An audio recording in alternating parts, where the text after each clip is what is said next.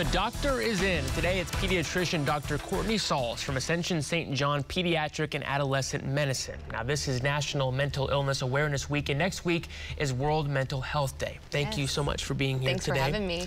Well, how pervasive are mental health issues among teens? Yeah, so very common, especially since pandemic times have been happening. We have a couple of statistics. Anxiety affects over 2.5 million teenagers. Depression, about the same. ADHD, which is attention deficit hyperactivity disorder, about 6 million children. So it's very pervasive. And I have one statistic: almost 44% of teenagers questioned were experiencing anxiety or depression through the pandemic. So it's definitely on the rise and something we see often in our pediatric clinic. Now, we talked during the break that in 2022, there's so many different realms of mental health illness with teens and different influences, making it challenging for parents. But what can parents look out for? Yeah, so there are a lot of different things that affect teenagers. Social media, being really connected with the world, peer relationships.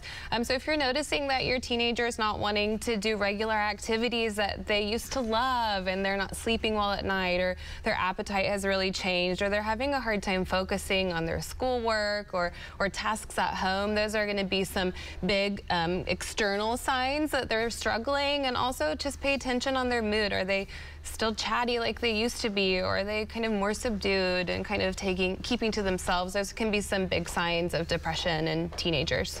Now, it's probably common for parents to think, oh, well, they're just tired. Right.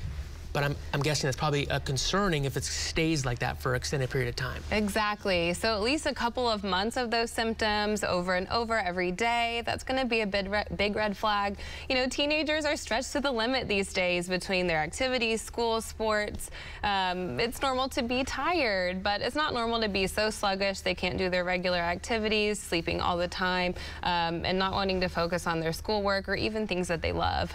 What role has social media played in all of this? Oh, it's huge. I mean, we've seen an increase in teenage suicide, depression, anxiety, more than double-fold in the last 2 decades, and that kind of coincides with the introduction of social media.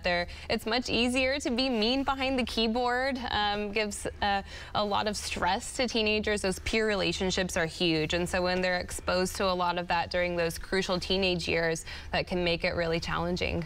Now, there may be some hesitancy for parents, but when should parents seek out professional help? Yeah, as soon as they've started noticing those symptoms lasting for a few months or more in their teenagers, never a bad idea to come into the pediatric clinic. We have evaluations we can do and just have a conversation on all of the things we can get children connected to that can help make them healthy and whole. It's our biggest goal, and that includes the mind as well. Yeah.